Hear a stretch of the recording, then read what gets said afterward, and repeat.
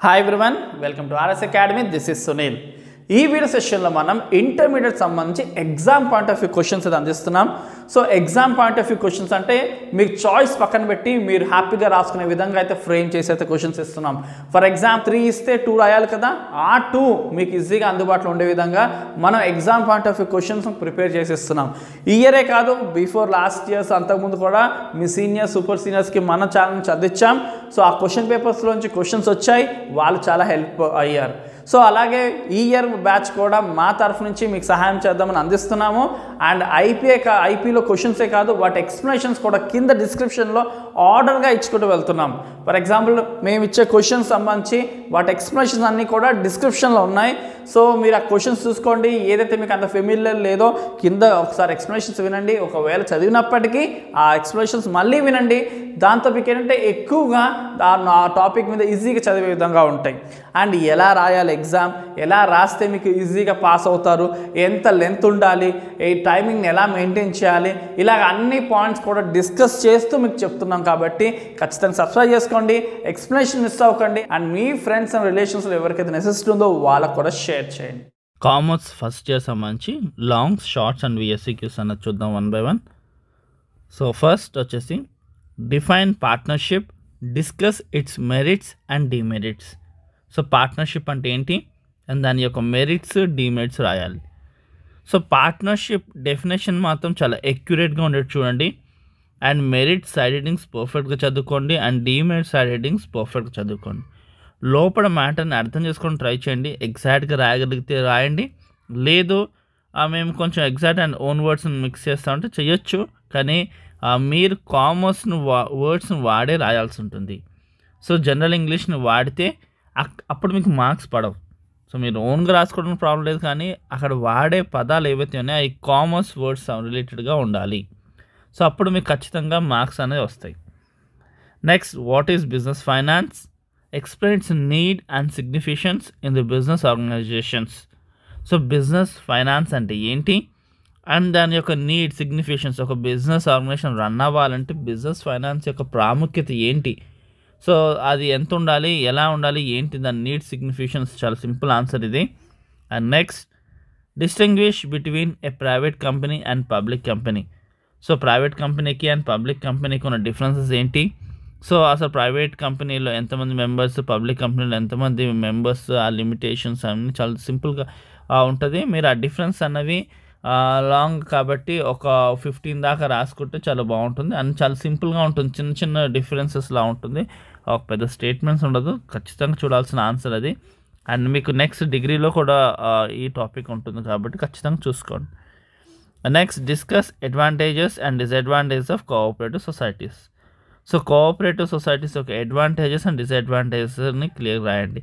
So రాసే ముందు ఆ బాక్స్ పైన కోఆపరేటివ్ సొసైటీకి సంబంధించిన ఒక డెఫినేషన్ లాంటి మ్యాటర్ రాస్తే ఇంకా బాగుంటుంది, మీకు ఫుల్ మార్క్స్ పడడానికి ఎక్కువ ఛాన్స్ అయితే ఉంటుంది.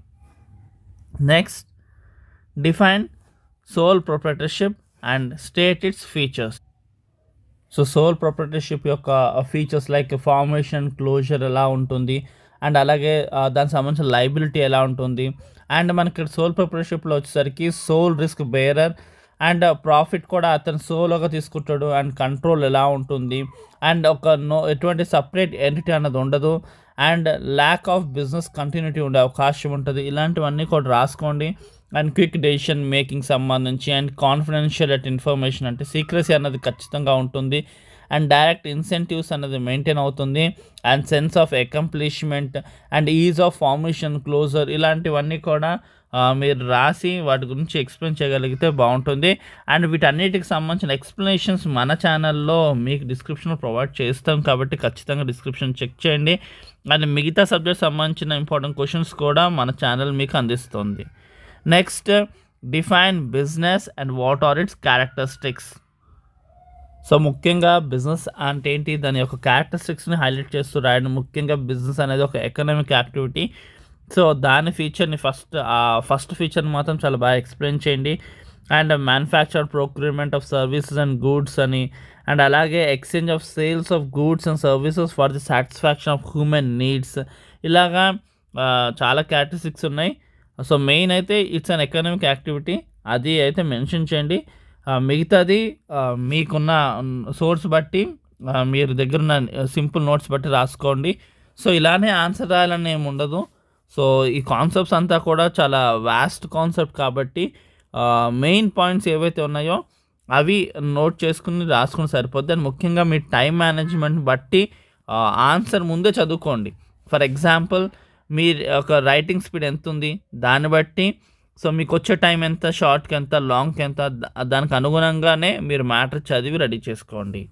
And next briefly explain the different types of cooperative societies. So cooperative సొసైటీస్లో ఉన్న టైప్స్ అన్నీ కూడా క్లియర్గా ఎక్స్ప్లెయిన్ చేయండి. And next discuss types of partners. So పార్ట్నర్స్లో ఉన్న టైప్స్ ఏంటి, సో ఇందులో ఉండే సబ్ టాపిక్స్ ఏవైతే ఉన్నాయో టైప్స్లోనే అవి వెరీ షార్ట్స్లో కూడా వచ్చే అవకాశం ఉంటుంది. కాబట్టి ఈ 8th ఆన్సర్ని మాత్రం చాలా మంచిగా పర్ఫెక్ట్గా చదువుకోండి. Next differentiate between equity shares and preference shares. So equity shares and preference షేర్స్కున్న డిఫరెన్సెస్ని రాయండి. అరౌండ్ ఒక 8 to 10 డిఫరెన్సెస్ చదువుకోండి. ఇట్స్ ఎనఫ్ మీకు ఫుల్ మార్క్స్ రావడానికి. Next state any 4 merits of MNCs to the host country. So MNCs వల్ల host కంట్రీకి ఉండే యొక్క లాభాలు ఏంటో క్లియర్గా రాయండి. Next define manufacturing enterprises as per MSME act 2006. So MSME act 2006 ప్రకారంగా మ్యానుఫ్యాక్చరింగ్ ఎంటర్ప్రైజెస్ని డిఫైన్ చేయండి. అంటే ఆ యాక్ట్లో మ్యానుఫ్యాక్చరింగ్ ఎంటర్ప్రైజెస్ని ఏమని డిఫైన్ చేయబడిందో ఆ డెఫినేషన్ రాయాల్సి ఉంటుంది. Next discuss the difference between MOA and AOA, memorandum of association and article of association. So చాలా ఇంపార్టెంట్ టాపిక్ ఇది, ఖచ్చితంగా బాగా చూసుకోండి. అండ్ నెక్స్ట్ 13 చూసుకుంటే ఎక్స్ప్లెయిన్ ద బెనిఫిట్స్ ఆఫ్ ఈ బిజినెస్. సో ఈ బిజినెస్ యొక్క లాభాలు ఏంటి. And next explain types of industries. And next define MNC and explain it's features. So MNC and MNC definition నీట్గా రాసి అండ్ దాని ఫీచర్స్ని రాసి ఒక్కొక్కటి ఎక్స్ప్లెయిన్ చేయండి. అండ్ నెక్స్ట్ చూసుకుంటే వెరీ షార్ట్స్ వచ్చేసరికి first what is ఆంట్రపోట్ trade. So ఆంట్రపోట్ trade అంటే ఏంటి అని క్లియర్గా రాయాల్సి ఉంటుంది. సో ఆంట్రపోట్ ట్రేడ్ అంటే ఏంటి అన్నది చాలా ఇంపార్టెంట్ కాన్సెప్ట్. సో ఒక దేశం నుంచి మనమే ఇంపోర్ట్ చేసుకుని, అంటే ఒక దేశం ఏదైనా మన దేశం కన్నా బెటర్గా ఉన్న దేశం నుంచి మనం ఇంపోర్ట్ చేసుకుని అదే వస్తువుని వేరే దేశానికి మళ్ళీ ఎక్స్పోర్ట్ చేస్తాం లాభానికి. సో దాన్ని బట్టి ఏంటి, ఫర్ ఎగ్జాంపుల్ మనం ఏం చేస్తాము, అమెరికా నుంచి ఏదైనా గుడ్ ఇంపోర్ట్ చేసుకుని దాన్ని శ్రీలంకకి మళ్ళీ మనం ఎక్స్పోర్ట్ చేస్తే, సో మనకి అమెరికా నుంచి మనకు వచ్చిన మనీతో పోల్చుకుంటే శ్రీలంకకి మనం ఎక్కువ ఛార్జ్ చేసి ఆ అమౌంట్ మనం ప్రాఫిట్గా తీసుకుంటాం. సో ఇలాంటి ట్రేడ్ని ఆంట్రపోట్ ట్రేడ్ అంటాం. అంటే ఇంపోర్ట్ చేసుకున్న దాన్ని మళ్ళీ రీఎక్స్పోర్ట్ చేస్తే దాన్ని ఆంట్రపోట్ ట్రేడ్. సో ఒక దేశం నుంచి మనం తీసుకుని ఇంకో దేశానికి అది మనం అమ్మడం. సో దాన్ని బట్టి కూడా చాలా ప్రాఫిట్ మేకింగ్ ఉంటుంది. సో నెక్స్ట్ చూసుకుంటే what are retained earnings. Retain earnings అంటే ఏంటి. సో రిటైన్ ఎర్నింగ్స్ అనేది కూడా చాలా సింపుల్ స్టేట్మెంట్ రాసుకోవచ్చు. ఒక కంపెనీకి మొత్తం డైరెక్ట్ కాస్ట్ ఉండొచ్చు, income taxes and dividends, share హోల్డర్స్కి ఇవ్వాల్సిన డివిడెండ్స్ అన్నీ కంప్లీట్ అయిపోయిన తర్వాత లెఫ్ట్ ఓవర్ ప్రాఫిట్ ఏదైతే ఉంటుందో, సో ఆ లెఫ్ట్ ఓవర్ అమౌంట్ని మనం ఏమంటాం, రిటైన్డ్ ఎర్నింగ్స్ అని అంటాం. And next what is minimum subscription. Minimum subscription అంటే ఏంటి. అండ్ వాట్ ఈజ్ ఈ బ్యాంకింగ్. ఈ బ్యాంకింగ్ అండ్ 5th వన్ ఉంది కదా, వాట్ ఈజ్ ఈ మార్కెటింగ్. ఈ రెండు కూడా చాలా ఇంటర్ రిలేటెడ్ కాన్సెప్ట్స్. సో ఈ రెండు చాలా ఈజీగా కూడా నేర్చుకోవచ్చు మీరు. సో నెక్స్ట్ చూసుకుంటే వాట్ ఈజ్ ప్రొఫెషన్. సో ఒక 2 lines డెఫినేషన్ ఇది. సో ఇలాంటి ఆన్సర్స్ మాత్రం కొంచెం ఎగ్జాక్ట్గా రాయడానికి ట్రై చేయండి. సో ఓన్ మ్యాటర్ని మాత్రం మింగిల్ చేయకండి. సో ఫుల్ మార్క్స్ రావు, ఎందుకంటే 2 lines కాబట్టి చాలా పర్టికులారిటీ ఎక్కువ ఉంటుంది కాబట్టి. సో ప్రొఫెషన్ దాకా చూసుకుంటే మనకి 7th one what is foreign trade. So foreign trade అంటే ఏంటి. సో ఫారెన్ ట్రేడ్ అంటే ఏంటి. సో ఇవన్నీ కూడా 2 to 3 lines ఆన్సర్స్ ఇవన్నీ. ఈ బ్యాంకింగ్, ఈ మార్కెటింగ్, ప్రొఫెషన్, ఫారెన్ ట్రేడ్ ఇదంతా కూడా. సో ఫారెన్ ట్రేడ్ తర్వాత business. What is business. So already మనం బిజినెస్ కాన్సెప్ట్ మనము షార్ట్లో చూసాం కదా. సో అక్కడ ఉన్న డెఫినేషన్ని మీరు ఇక్కడ రాసుకుంటే ఇట్స్ ఎనఫ్. మీరు ఎక్స్ట్రాగా ఇంక కొత్తగా చదవాల్సిన అవసరం కూడా ఏం లేదు. నెక్స్ట్ కర్త. So head of the family, అన్నీ చూసుకునే వ్యక్తి కర్త. చాలా simple statement. Next home trade. Home trade అంటే ఏంటి? Next working capital. So next micro enterprises, and ఆ తర్వాత జెనెటిక్ ఇండస్ట్రీస్, అండ్ ఆ తర్వాత సోల్ ప్రొప్రైటర్షిప్. ఆల్రెడీ మనం లాంగ్లో చూసుకున్నాం కదా, ఆ స్టార్టింగ్ డెఫినేషన్ రాసుకుంటే it's enough. And next promoter అంటే ఏంటి? సో ఈ వెరీ షార్ట్స్ మాత్రం మీరు ఒక షీట్లోని ఒక 3 లైన్స్ లాగా మీరు నోట్ చేసేసుకుని ఒకసారి డైలీ రివైజ్ చేసుకున్న తర్వాత ఆ షీట్ని అలానే జాగ్రత్త పెట్టుకుని ఎగ్జామ్ బిఫోర్ మీరు రివైజ్ చేసుకుంటే చాలా బాగుంటుంది. సో మీరు ఒక్కొక్కటి నీట్గా ఒక A4 షీట్లో రాసుకుని లేదా ఒక బుక్లో రాసుకుని అన్ని వెరీ షార్ట్స్, మనం ఇచ్చే వెరీ షార్ట్స్ అన్నీ కూడా వాటి మ్యాటర్ని రాసుకుని మీరు జాగ్రత్త పెట్టుకోండి. వన్స్ మీ ఎగ్జామ్ ముందు అవి రివైజ్ చేసుకుంటే ఇట్స్ ఎనఫ్, ఎత్తుక్కోక్కర్లేకుండా మీకు ఫుల్ మార్క్స్ రావడానికి చాలా అవకాశం ఉంటుంది. సో టైం మేనేజ్మెంట్ అనేది ఖచ్చితంగా అకౌంట్స్కి కామర్స్ కావాలి. ఎందుకంటే మనం ఎంత టైం ఇక్కడ కామర్స్లో మిగుల్చుకుంటే మనకి అకౌంట్స్లోని అంత టైం వెచ్చించడానికి ఉంటుంది. కాబట్టి కామర్స్ రాసేటప్పుడు టైం లాగా ఎక్కడా చేయకండి. ఎందుకంటే ఏదైనా సమ్లో మీరు స్టక్ అయ్యారనుకోండి అకౌంట్స్లోని, మీకు అక్కడ టైం మేనేజ్మెంట్ అవ్వాలంటే కుదరదు. అండ్ కట్టింగ్స్ వచ్చి మీరు పర్ఫార్మెన్స్ రాసిన దాన్ని మళ్ళీ కట్ చేసి అకౌంట్స్లోని అట్లాంటివి ఏమి ఇబ్బందులు ఉండకూడదు అంటే కామర్స్లోనే మీరు టైంని మిగిల్చుకోవాల్సి ఉంటుంది.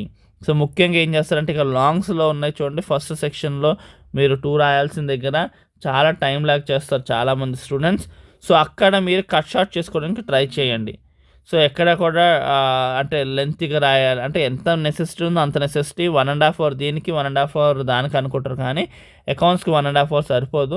మీరు కొంచెం ఎక్కువ వేయాలి, 1 అవర్ 40 మినిట్స్, ఒక 10 మినిట్స్ కామర్స్ తీసుకుని మీరు అకౌంట్స్కి ఇవ్వండి. కామర్స్ని 1 అవర్ 20 మినిట్స్లో కంప్లీట్ చేసుకోవడానికి ట్రై చేయండి.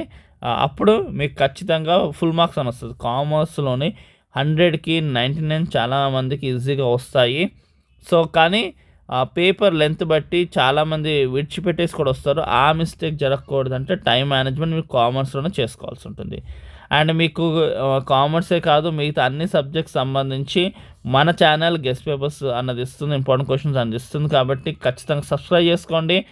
ఈ ఇన్ఫర్మేషన్ మీ ఫ్రెండ్స్లో ఎవరికైతే నెసెసిటీ ఉందో వాళ్ళకు కూడా షేర్ చేయండి. అండ్ ఎక్స్ప్లెనేషన్స్ కూడా మేము 1 by 1 నెక్స్ట్ ప్రొవైడ్ చేయబోతున్నాం. కాబట్టి ఈ ఇంపార్టెంట్ క్వశ్చన్స్ బేస్డ్ ఆన్ ఖచ్చితంగా సబ్స్క్రైబ్ చేసుకోండి. అండ్ ఖచ్చితంగా మీ ఫ్రెండ్స్కి కూడా షేర్ చేయండి. సో అప్పుడు వాళ్ళకు కూడా మీరు హెల్ప్ చేసిన వాళ్ళు ఉంటారు. Thank you for watching. Do share and subscribe our channel.